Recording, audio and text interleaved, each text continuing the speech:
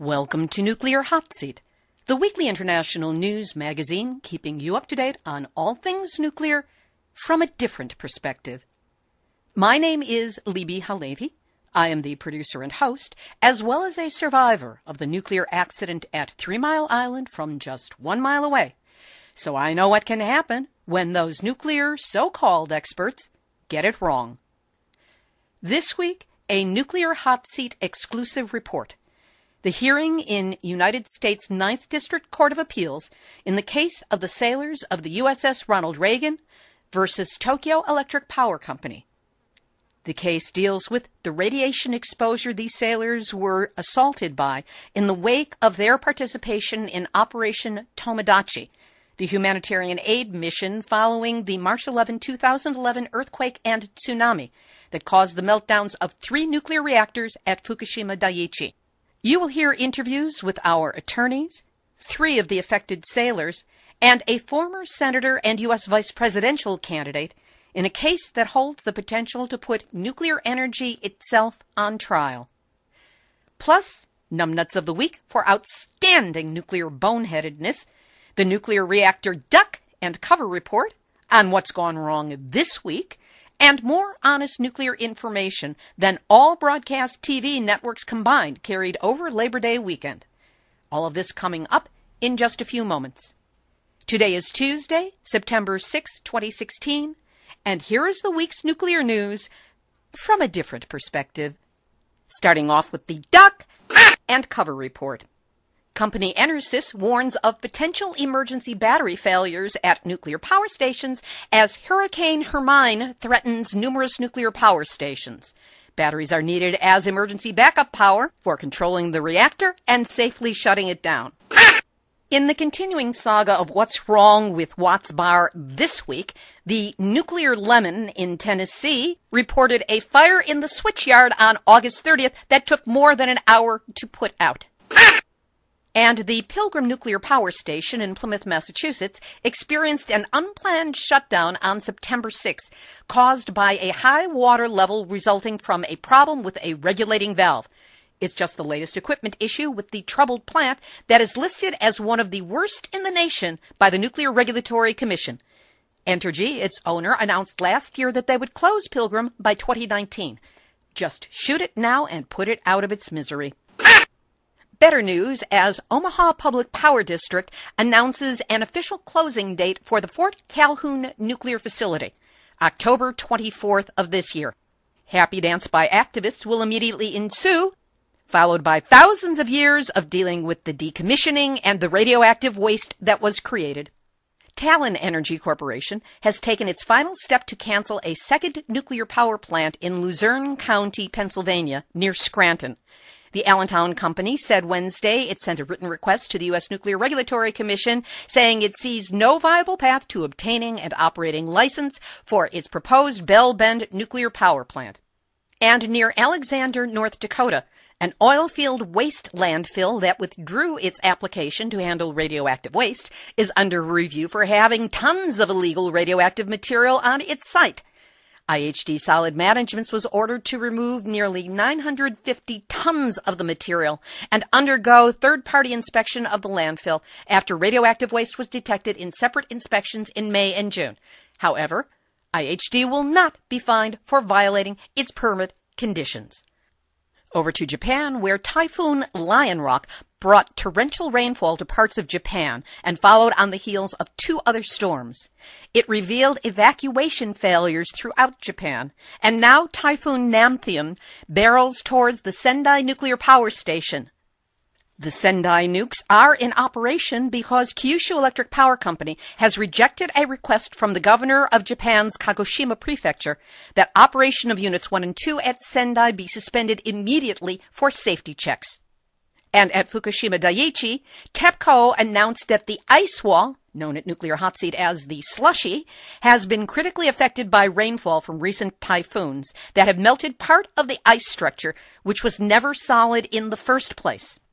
Highly contaminated water has thus leaked from the basement of the reactor buildings into the Pacific Ocean. More on TEPCO's radioactive water problems comes under a label, Fox reports that all is well in the henhouse.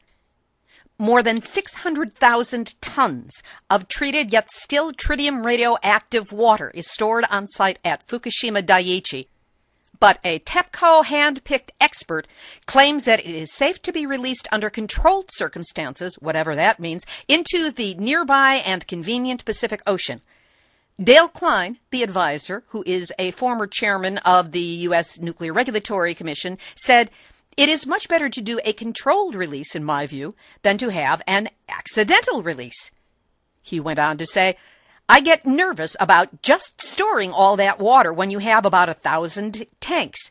You have all that piping, all the valves, everything that can break. But whether the pot hits the floor or the floor hits the pot, either way, it's bad for the Pacific Ocean." And with news of the retirement of the governor of Niigata Prefecture, who opposed the restart of nuclear reactors, the chance of the Kashiwazaki Kariwa reactors restarting has increased, and as a result, TEPCO stock has risen the most it has in more than a year, 12%. We jump 2 ponds over to the UK, where the nuclear powers at the Sellafield nuclear site in West Cumbria have their knickers in a twist over a whistleblowing documentary that aired on BBC last night, September 5th.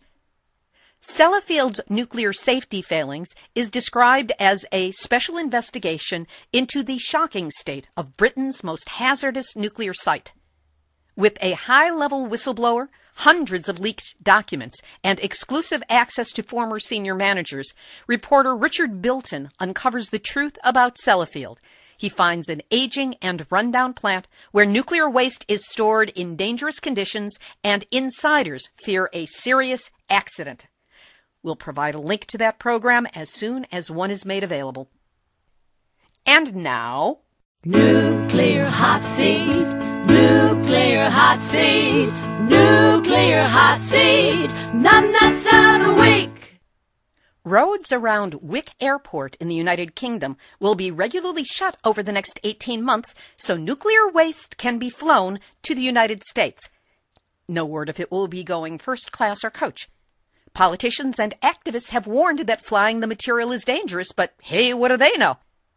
Local Member of Parliament Paul Monaghan described the deal to transport the waste by plane as morally reprehensible. So whoever thought this was a good idea, you are this week's Nuclear Hot Seat, none that's out a week. And now, our special report. This week, a Nuclear Hot Seat exclusive. Coverage of the September 1st hearing at the U.S. District Court in Pasadena, California, on the USS Reagan Sailors v. TEPCO lawsuit, the right of these sailors to sue Tokyo Electric Power Company for deliberately lying to the public and the U.S. Navy about radiation levels at the Fukushima Daiichi nuclear power plant at the exact time the Japanese government was asking for help for victims of the earthquake and tsunami that happened on March 11, 2011. The lawsuit is based upon the sailors' participation in Operation Tomodachi, Tomodachi meaning friends. This is where they provided humanitarian relief after the devastation caused by that earthquake and tsunami. The lawsuit includes claims for illnesses in the sailors, including leukemia, ulcers, gallbladder removals, brain cancer, brain tumors, testicular cancer, dysfunctional uterine bleeding, thyroid illnesses, stomach ailments, and a host of other complaints unusual in such young adults. Illnesses they were not suffering from before their participation in Operation Tomodachi, which exposed them to massive radiation exposure. These injured servicemen and women will require treatment for their deteriorating health, medical monitoring, payment of their medical bills, appropriate health monitoring for their children, and monitoring for possible radiation-induced genetic mutations. 7 plaintiffs in this case have already died since the legal fight began. Attorneys for the sailors say that additional plaintiffs are continually coming forward. There were 4,500 sailors on the USS Reagan who participated directly in the humanitarian aid issue, and up to 75,000 U.S. citizens in Japan who were potentially affected by the radiation and will be able to join the class action suit. At issue in the hearing on September 1st is where the lawsuit may proceed, a much more important point than may initially appear. TEPCO's attorneys have been arguing that any lawsuit must be pursued in Japan. But TEPCO is a multi-billion-dollar for-profit corporation. These sailors are on their own. And given the expense of these already ill individuals to have to shoulder the expense of flying to Japan, bringing their doctors and other experts to Japan to give testimony, is cost-prohibitive. And a decision to hold the lawsuit in Japan would essentially stop all possible recourse for the sailors. Presenting the TEPCO case were attorneys from Munger, Tolis, and Olson, a law firm that represented tobacco interests in at least one lawsuit in California against claims that cigarette smoking causes cancer. According to one attorney I spoke with, given the history of that firm, their selection by TEPCO was no mistake. Presenting the sailors' case are attorneys Charles Bonner, Cabral Bonner, and Paul Carlson Garner. Also in attendance to lend his support was former Senator and Vice Presidential candidate John Edwards, who, as an attorney, is known for winning spectacular, precedent-setting decisions in liability cases. The scene in the courtroom was initially tense and subdued. Attorneys from both sides sat studying notes, acknowledging the opposition with brief handshakes akin to what boxers do in the ring before a prize fight when they touch gloves. When John Edwards came in, he was instantly recognized, and the effect on the room was electric.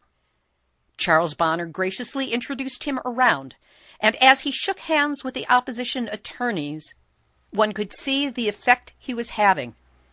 There is something to be said about the visceral impact that comes with the glamour and celebrity of a former vice presidential candidate landing in your courtroom.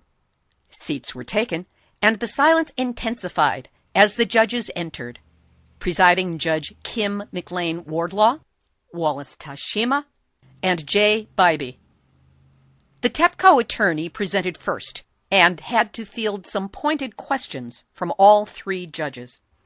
First to speak on behalf of the USS Reagan Sailors was attorney Cabral Bonner, who spoke to several highly technical legal aspects of the case. I will spare you that information, as it makes for terrible radio, but we will include a link to the entire hearing on the website so that you can follow every bit of what happened. When Charles Bonner got up to speak, he started by introducing to the court three of the USS Reagan sailors who were in attendance. We'll be hearing from them later. Then Charles explained some of the reasons why the sailors require compensation from TEPCO. The interjecting voice you hear is from presiding Judge Kim McLean Wardlaw. No, they have not been compensated, and the meager benefits that they're receiving from the VA are totally inadequate for the kinds of problems that they are experiencing. They're being treated, but not necessarily compensated in terms of tort liability. That is correct. They're being treated, but treated in a very limited manner because many of the doctors can't figure out many of the complexities that these radiation diseases are presenting. So it's really beyond the capacity of the VA. We'll have more information as to the problem with the sailors gaining appropriate medical care when we speak with some of them later in this special report. One major point at issue in this case is that by having a Japanese company called into U.S. court, it would somehow damage international relations between the two countries. Here the judge begins with a suggestion about one possible compensation method. We're speculating as to the U.S. policy interests. Maybe the U.S. interest would be to have the TEPCO give just compensation to the United States military who engage in humanitarian efforts on their behalf. That's a good suggestion. In fact, as Cabral indicated, we went to the State Department at TEPCO's request, and we met with a large room of lawyers, almost the size of this lawyer, from every department in the United States government, and they grilled us on all these issues, including whether or not the United States government should file a statement of interest.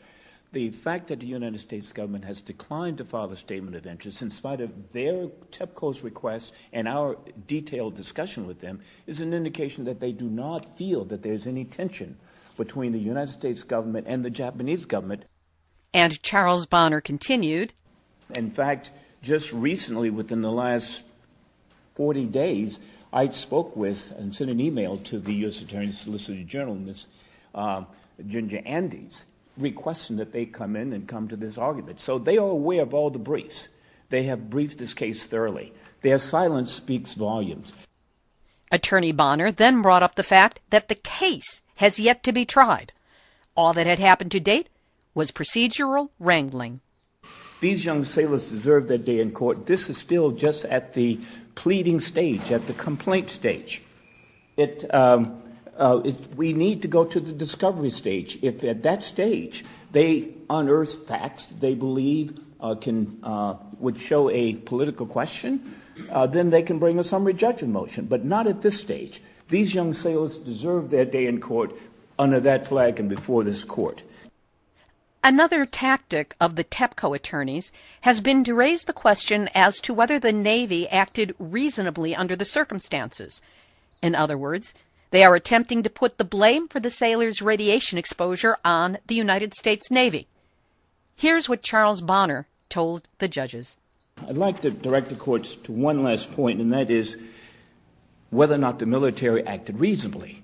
In paragraph 141 of our complaint, it contains a publication from the Navy stating that the Navy moved the 7th Fleet, temporarily repositioned it after detecting high radiation in the area, and that 17 crew members were irradiated.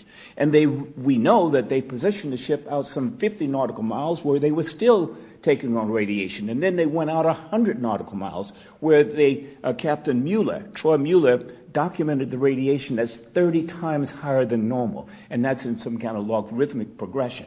So the point is that the military always act reasonably, contrary to what TEPCO would have you believe, that some kind of way they were negligent or some kind of way the district court needs to evaluate the reasonableness of the military's action. The district court does not need to do that. The Harris versus Kellogg case says the district court can ask the question of who, what, when, why, not why and get into the military reasoning or the military strategy or the military wisdom, but where the ship was positioned, how many people were on the ships, where did it move, in order to determine not the military's judgment, but the viability of these claims. And right now, the only issues here are causation and damages.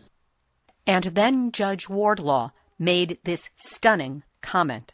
Defense says it wants to bring in this issue of superseding causation, which, I mean, in a way, it seems kind of ironic to me because it was the Japanese government that asked President Obama to send the ships there in the first place. So then to turn that action into the superseding cause of the injuries does seem to turn it on its head. In other words, only after the government of Japan asked for our help did our sailors go to Japan. And now TEPCO is trying to blame us for injuries incurred by our sailors in Japan as a result. At least Judge Wardlaw seemed to get it.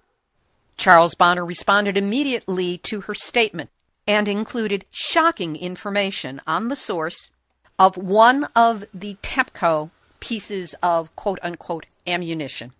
You're spot on, Your Honor. It turns justice on its head because, of course, we are there to provide humanitarian aid. Indeed, Operation Tomodachi has helped our friends. And now these young sailors, and that's why I call this the lonely sailors case, they feel abandoned by their friends. They feel abandoned by the amicus curiae brief here, apparently which is sponsored by the Koch brothers. They feel abandoned by their government. Are you talking about the Admiral's brief? The Admiral's brief. It's from a nonprofit. It's not in favor of either party. No, it's not in favor, but when you read through it, it's just a replication of the defense brief. It's the same issues. But these young sailors, they feel abandoned by even their government in not standing up behind them, and even their doctors who have difficulty diagnosing some of their illnesses, their leukemias, their excessive bleedings, and the cause of the death of now 7 of them in a very short time. These were very healthy young 18, 19, 20-year-olds who, of course, had to be healthy to get into the Navy, and now they're all sick. And we ask you to affirm the studious opinion of this district court and allow these young sailors to move swiftly, as they did when they were providing humanitarian aid, to justice in this court. Attorney Charles Bonner. Excerpts taken from his presentation at the hearing last Thursday, September 1st. Attorney Paul C. Carlson Garner addressed the court next, and I got to speak with Paul after the hearing at some length to get a deeper cut on the issues at stake and the strategies involved on both sides. Please note that all the specific information about the accident and the aftermath and the impact on the sailors' health has not been allowed to be heard in court as of yet. I have to admit that the rabbit hole of the law is sometimes hard to follow for those of us on the outside, and it did get technical. Could you boil down the points the other side is trying to make and why they don't hold water as far as you are concerned? The first argument being made is that we should defer to Japan, even though these sailors were in U.S. territory, they were on U.S. aircraft carriers, and most of them never set foot on the country of Japan. And because a framework has been set up in order to compensate people in Japan, the notion is that they could somehow avail themselves of that system. And that's really a stretch, because they've had radiation exposure. They're suffering the consequences of radiation exposure. And to ask them to go back to Japan and give up their treatment regimen in the United States here, where they're getting care to the extent that it is being afforded to them, is really kind of adding insult to injury. It's a question of human dignity and the respect for human life. And these people should have the same rights, in our estimation, as any other U.S. citizen would have who was injured through the fault of another entity, a multi-billion-dollar corporation, for profit, that was operating in a way that did not comport as reasonably would be anticipated under the law. Attorney Garner explained why some of the sailors are already showing severe symptoms of radiation exposure and others are not. He then shifts into speaking about the known history of problems of the Fukushima Daiichi nuclear reactors. There is a period of time, a gestation period, that depends upon your immune system. Some people have an immune system that can deal with the toxins that they've been exposed to and that they've ingested better than others. So it's a matter of the host. And the effects may not show up for years because we know that, and that's very well known in the field. So hopefully you won't have to participate in a humanitarian mission where there's been a LOCA, a loss of coolant accident, where somebody tries to blame the people who come there to lend a hand a humanitarian way, and they think that they can escape responsibility for their nonfeasance and their malfeasance before the fact, because everyone says this was a totally man-made and avoidable incident, which could have easily been prevented had they just exercised due care and caution in operating what everyone considers and knows to be a very dangerous way to produce electricity by boiling water, in positioning a power plant in a precarious position and just ignoring all the warnings that were given to them over the years before, that they could have a tsunami that would be higher than the seawall that they built,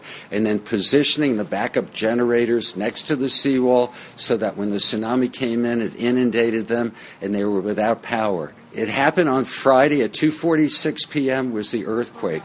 According to the then Prime Minister of Japan, Nieto Khan said that most people think that the core meltdown of reactor number 1 happened the next day on March 12th. No, it happened within 4 hours of the earthquake. So they measure it from the time of the earthquake, not the tsunami. And we know that there was nuclear release before the tsunami came in and wiped out the structures of the power plant, washed it all inshore, and you people showed up in the backwash the next day. There's plenty of time to warn, plenty of time to let their government know about the true facts there, and they withheld the true facts, and then they covered up their knowledge afterward. And now they're trying to blame the people who suffered the consequences by saying, oh, your employer, the Navy, should have known better. They shouldn't have come. They shouldn't have been where they were. Well, if they had fessed up to the reality of what happened there, the Navy would have been better equipped and would have superior knowledge as to what they were getting into. You weren't going into a war zone. You weren't going to the power plant to deal with the radiation escape. You were going there in order to provide humanitarian aid consisting of water, food, blankets. This is the wintertime in Japan. People are in the dark. And the people at the power plant who were running the power plant there had to do the best they could under the circumstances. They had to rush, take batteries out of their vehicles, cobble them together just so they would have lights to see what they were doing, to see the control room in a state of ruin, complete destruction. Then they thought that they maybe could control the situation. They reported to their superiors in Japan at Tokyo Electric Power, a company that they thought that they were cooling down the cores of the reactor, that everything was under control, but it wasn't. And when they found out that it wasn't, they called in the fire trucks, started pumping water in, but there was this mindset, we don't want to damage the reactors by putting salt water in there, because once that happens, it corrodes everything. So it was placing their vested interests over the safety and security of those who were coming there to rescue, who never went to the Fukushima Daiichi power plant, who were miles away and could have easily been told, don't come in here, we have a nuclear blast zone. You don't want to come in here. You don't want to bring in a $4.6 billion aircraft carrier that cost the taxpayers of the U.S. to create the most powerful ship afloat to preserve peace. That's what it was being used for. It wasn't being used as a weapon for destruction. It was being used as a means to get a crew of 4,500 of you to go in there to do the best you could to help the people of Japan who were so impacted by this natural disaster. And they should have known, they could have known, and in fact, they were pre-warned that this could happen. They knew that they were operating an accident waiting to happen. And it just strains one's common sense to think that they would be confronted by that situation, and then at the end of the day, when the consequences are being realized, that they would say, don't blame us, blame the rescuers, because if they weren't there doing what they were doing, they wouldn't have been negatively impacted by it. It's kind of standing things on its head, don't you think? You get no argument from me, Paul. In speaking with one of the sailors who was there, Attorney Garner pointed out that even the government of Japan recognized TEPCO's failures in the wake of the accident. What we suggest is that everything that happened at Fukushima Daiichi was totally foreseeable. They were warned about it. The government of Japan did a post-mortem evaluation of the incident, and they said completely man-made, completely avoidable. They didn't take proper steps just to put in place reasonable prudence. Just be reasonably prudent in your activities, because you have something that if the radiation escapes from the core, you can't put it back in again. They could have asked for international assistance to deal with the situation, but they didn't. You guys are like downwinders. We then turned our attention to the consequences of these protracted delays in having the case heard. These people have been afforded proper treatment early on, Who knows? But they would have had a chance. Early detection, early cure has been the understanding throughout. And it's a situation where the system permits both sides to be heard, but the consequences of any delay fall upon the victim. And if you really want to preserve the status quo, you let the system go forward and take its course. We're at a very early stage of the litigation at this point.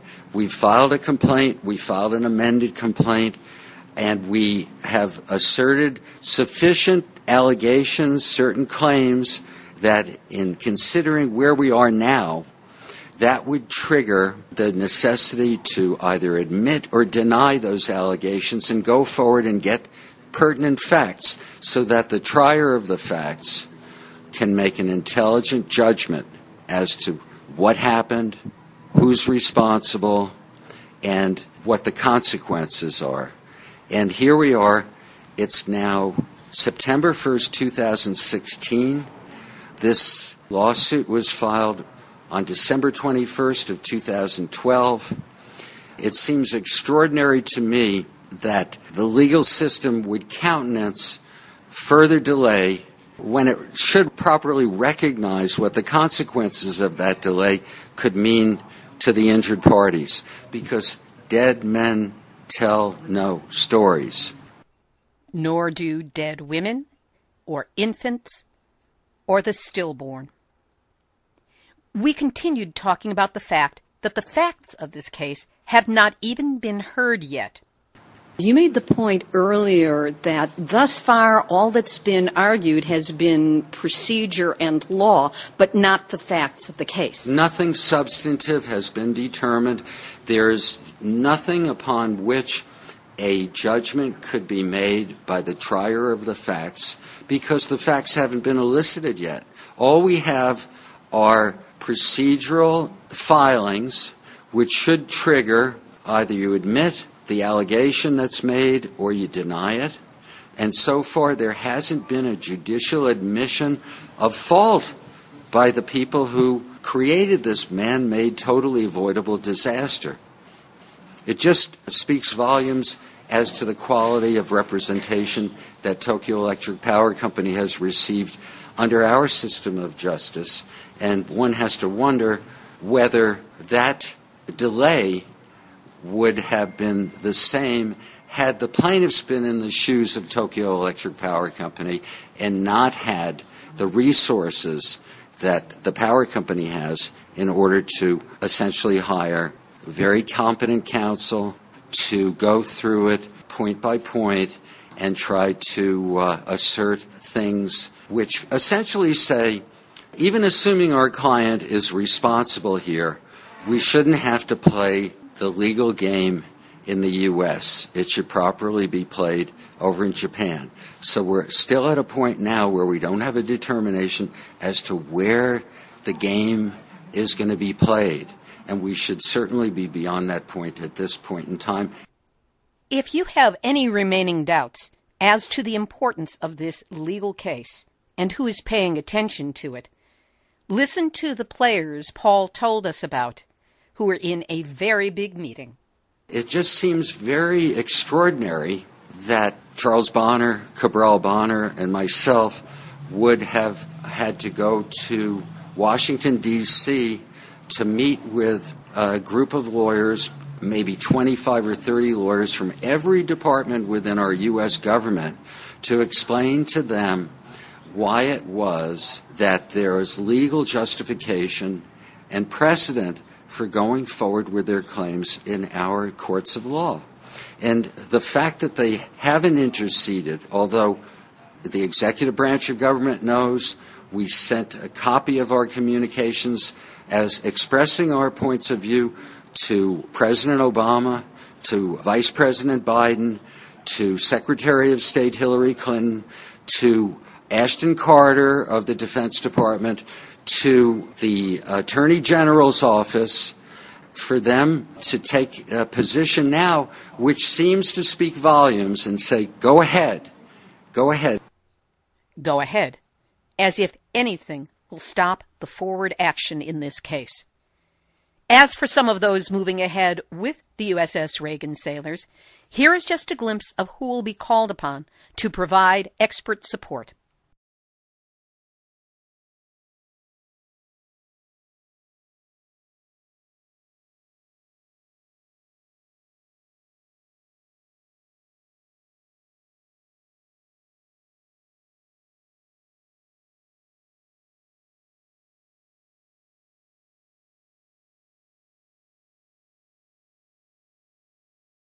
You mentioned Chris Busby. Is there any kind of work that is going on between the legal team for the Reagan Sailors and Dr. Busby?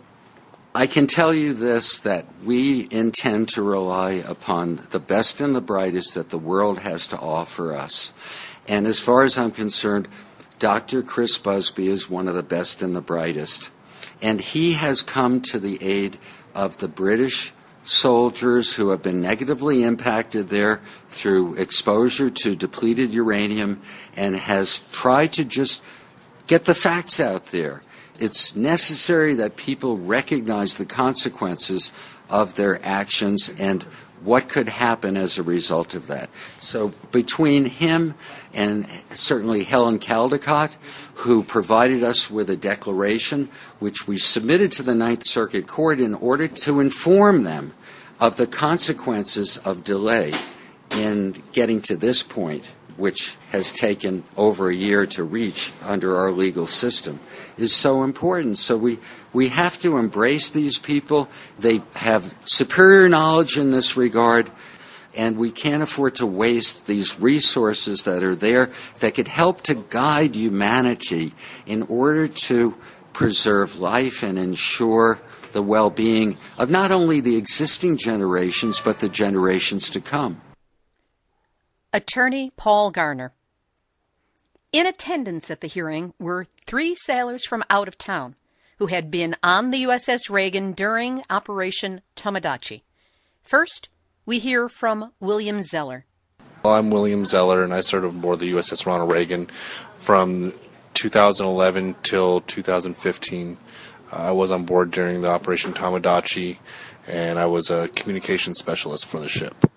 We definitely experienced a lot of different things and things that are traumatizing to us as individuals, and the things that we will actually come to see in the future as far as the assistance, the help, and anything that we will receive in, I don't want to say compensation, but in a way to help us proceed further with our lives, with the medical experiences we've had. That is what we really look forward to. What kind of difficulties have you experienced since Fukushima? I've had bone deformations, I've had muscle deterioration, I've had personal problems that I don't really care to go into about right now, but I also have had friends that have had problems with their pregnancies and having birth defects. I had a friend recently lose their 6-month-old daughter. I've personally seen like the cancers, the tumors, and things that have come from it. Well, I can't say come from, they have been proclaimed from coming from it. And I really just want to see the friends of mine get the medical help and treatment that they can, whereas not even the military can correctly diagnose what's the problem with them. They're having to get different diagnoses such as IBS, which is kind of a catch-all. So the situations that we see, we're not getting professional care with the standards that we need to see the doctors, and unfortunately that does take money. We're only trained to a certain expertise and level to assist us, and then we are outsourced to specialists. And the specialists, we need to pay out of our own pockets for those. How do you think it went in there in the hearing? As far as our side, we're very strong in the ground and foundations that we have set with the laws and judicial system. I think that right now we're just trying to play the wait and delay game. You wait too much longer and you're not going to have any sailors left to help out because they can't see the specialists. So we're really trying to push forward so that we can actually get the health care. And I think that we have a very, very strong case. Everything I've read about, researched about, everything from the meltdowns to the current up-to-date to right after it happened, where there was no mention of meltdown for over 3 months. The E word was taboo to be used. With the situation that we're in, and with the court case that we just saw, I really hope a swift decision is made. to see it be drawn out again, such as someone like Judge Sammartino, when she did an excellent job, she researched, she took her time, and now to call into question her judgment as a judge and already have proceeded over this, it really makes it difficult for us to go through another set of research this, research that, whenever someone of her expertise and skill level has already gone through it, and now someone's questioning even her. In a separate conversation, William Zeller gave this chilling description of what it was like when he first found out that there was a problem with radiation on board the USS Reagan. We were asked to come help out, go over there, set up a humanitarian relief situation, and what we ended up getting was an announcement over the speakers saying don't shower in the water, don't drink the water, don't eat the food that was washed in the water, and we ended up having to go to eating dry ramen, and we didn't have any water left because we'd already donated all of our water. So what our country did is we went in, we gave everything we had for what we had, and as soon as the situation hit, we had to pull back it farther and farther and farther until we could try and get into another safe zone and still give as much assistance as possible without being rated any more than we were. When it came to Japan's part of it, I would like to see the compensation as far as we extended a helping hand. I would like to see the return. You know, it's not like we expected it to begin with because we didn't expect the situation. USS Reagan naval veteran William Zeller. Next, I spoke with intelligence specialist Chris Schimmel. What were you doing? How were you impacted when you first began the humanitarian aid mission? Well, with the intel section, we were actually locating people that needed assistance, whether it was clothing or food, and we were plotting where they were located so our pilots could go and drop off life-saving equipment. So I was in charge of tracking all that. Incredible job. How did you become aware of the radiation problem, and what were your thoughts when you did? I had just flown on. I just transferred to the Reagan on the 28th of February, so this was, as soon as I got there, the tsunami happened, and my heart dropped. I have 4 kids, so that's all I was thinking of is what are we going to be exposed to? Just because who knows what the government actually tells us is accurate or not. It's how, you know, I'm skeptical in that sense. I was worried. I was worried about my family, my wife. What, if any, health impact have you had in the 5 years since then? I've had some growths that I've had taken care of. I do definitely have the irritable bowel, and then I've had a couple other issues that I was actually medically retired from the Navy almost 2 years ago because of issues that I guess, I don't want to say acquired, but what's the good word I'm looking for? Influenced by? Causal? Something like that. That works. So, with your retirement from the Navy, what is your status now in terms of health care? Are you taken care of by the VA? Do you have to go to specialists? Is this on your own dime? I use VA. I'm 100% covered, so I could use both VA and TRICARE. It's work. It's a lot of work to try to get referrals and appointments. I think I set up 3 appointments last week, and they're not till October, November time frame. And then once the appointments typically do come up, I usually get a call a day or two before saying that they were canceled, the doctor's going to be out of town. So it's always one thing after another. You go there and you actually don't see the specialist that you were hoping to see. I'm not satisfied with the health care, but that's, once again, I mean, VA, you get what you pay for. It's free. Our tax dollars at work, actually. I honestly don't really think about it that much. I joke about it sometimes, which isn't funny, but it's more of a sarcasm, saying that they actually wouldn't take care of us. How do you think the hearing went, and how do you think the case is going? I think our defense did a great job. The judges had a lot of good questions for both sides, so I'm hopeful, and we'll see in the next few months what the outcome is. Chris Schimmel. Chad Holt came the greatest distance to witness the hearing. I actually flew out from San Antonio, Texas. I'm interested in the case because I'd like to see how it goes. But how it goes, it's really up to the judges in there. Either way it goes, you know, I'd like to see help for all the sailors that are suffering and having problems. What was your experience during the humanitarian mission when you were on board the ship? We tried to do everything we could as far as doing our regular jobs, and then going above and beyond. We had to do door watches, make sure people didn't go outside to radiated areas. We had to give out equipment for the people to actually use in those areas as well. How soon after you got there did you actually find out there was radiation and start with the protective measures? As soon as they came over the announcements announcing that don't take showers, don't drink the water, that's when we found out. Both me and Zeller were actually in the showers at the time. And how long after you actually got there and began the humanitarian issue did you hear this announcement? I believe it was about a day, wasn't it? Second day. What has been the impact on your health and the time since then? Well, pain, abdominal, chest pains. Also, I have digestive issues. I don't want to go into too much details, but yeah, that's what I've been having trouble with.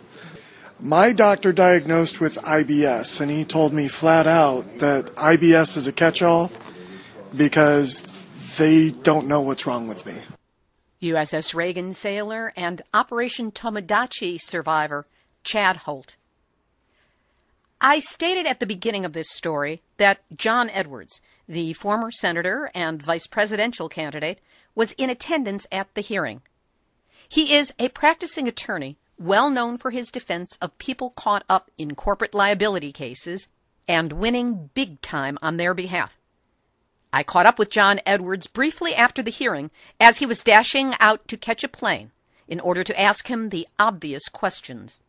John, what brought you out for this case and what made you decide to support these sailors? Well, I was contacted by Charles, who talked to me about the issue that was involved with all these sailors and the humanitarian efforts. It was so impressive to me.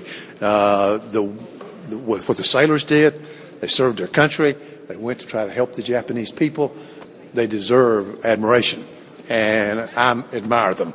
Yeah. And the fact that they've been in this battle, Paul, Charles, Cabral, for years is also incredibly impressive. These are good people in an important cause.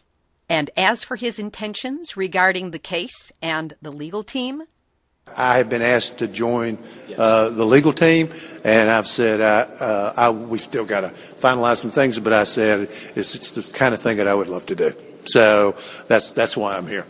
So the chances look very good that former Senator John Edwards will be joining the legal team defending the sailors of the USS Ronald Reagan who were present and hit by radiation from Fukushima as a result of their participation in Operation Tomodachi.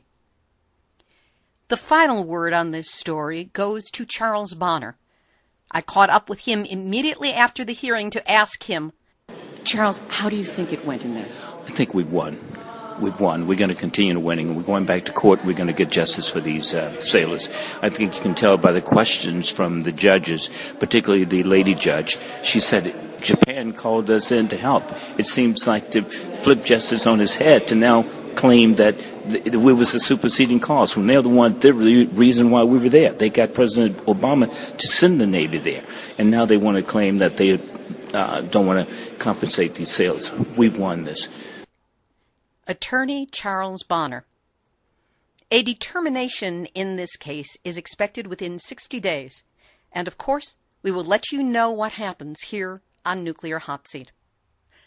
We'll have a link up to a video of the full court hearing on our website, nuclearhotseat.com, under this episode, number 272.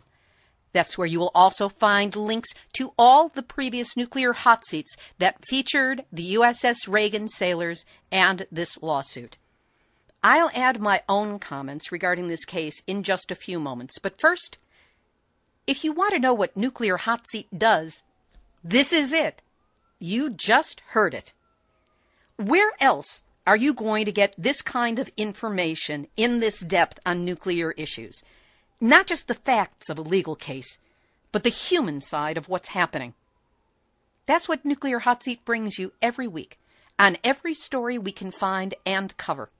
The impact of nuclear technology on people, the environment, and this planet. As Attorney Paul Garner said at the start of our post-hearing interview, thank you for coming here today to follow the plight of these sailors who appeared to give humanitarian aid to the people of Japan and find themselves now in a situation where their health has been jeopardized, where their lives are at risk. And we want to thank you for your continued interest in helping them. I don't consider covering this case or any of the others on this show as an option. It's a moral obligation, and one that I do gladly. In order to continue to do this kind of coverage, however, your support is needed. So please, consider helping us out this week right now with a donation. It's especially important at this time because in just 10 days, I will be attending the Excellence in Journalism Conference, meeting with up to 1,000 reporters, news directors, syndicators, and the like from mainstream media around the country and actually throughout North America. This nuclear hot seat on the USS Reagan case is going to be one of the programs I will be sending to every reporter and news director I meet. I want them to gain a sense of the magnitude of the stories they are missing out on, the stories that await them with plenty of Pulitzer Prizes hidden within their neighborhood nuclear issues.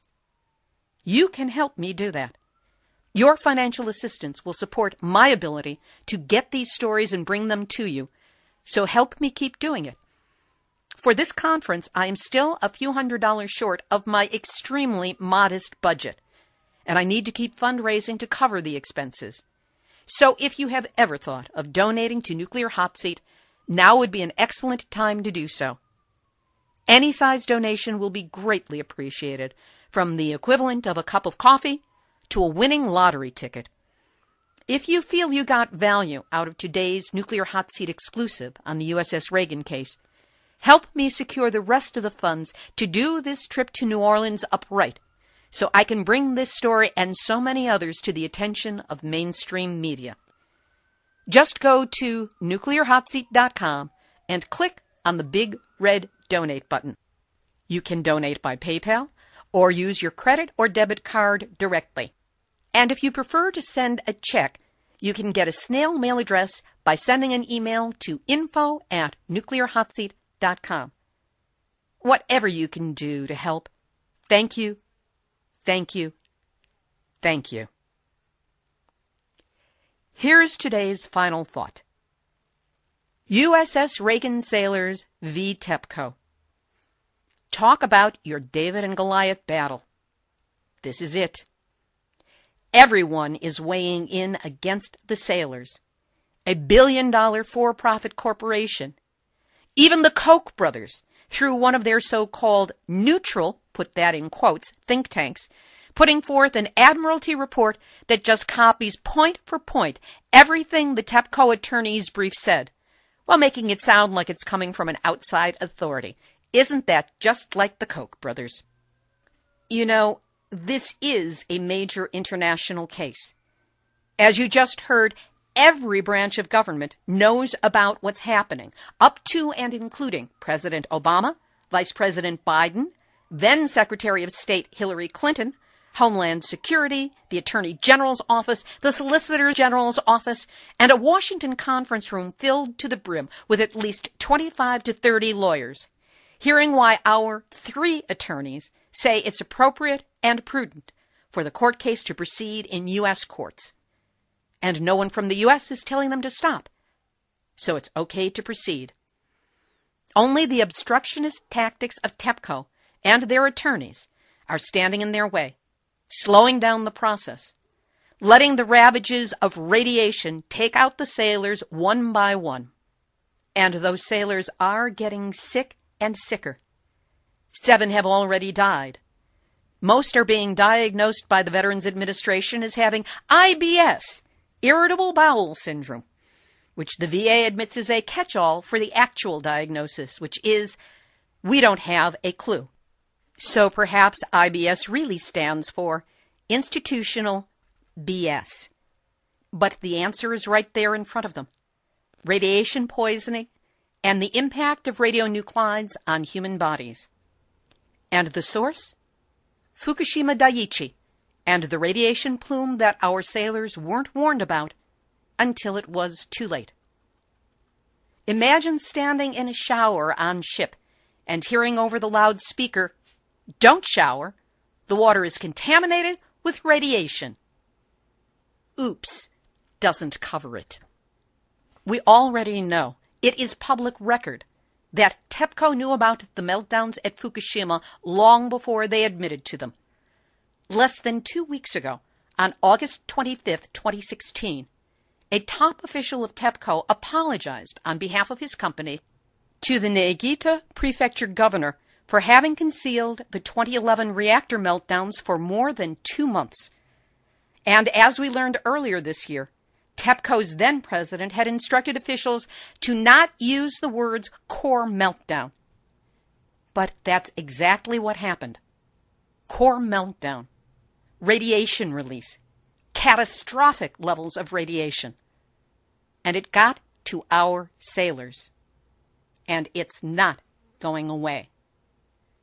Leukemia, ulcers, gallbladder removals, brain cancer, brain tumors, testicular cancer, stillbirth, in addition to 2 live birth babies born with genetic defects, dysfunctional uterine bleeding, thyroid illnesses, stomach ailments. The list goes on and on. It's more than IBS. And time is not on the side of the sailors. Within 60 days, we will know if the appellate court judges will allow this case to move forward and give the sailors and the facts their day in court. Until that point and beyond, my gratitude, our gratitude, to attorneys Charles Bonner, Paul Carson Garner, and Cabral Barner, who have done Herculean work for over 4 years on this case. They are set to go the distance, whatever it takes. And yes, this is truly a David and Goliath battle. I just wish to remind you all, David won. This has been Nuclear Hot Seat for Tuesday, September 6, 2016.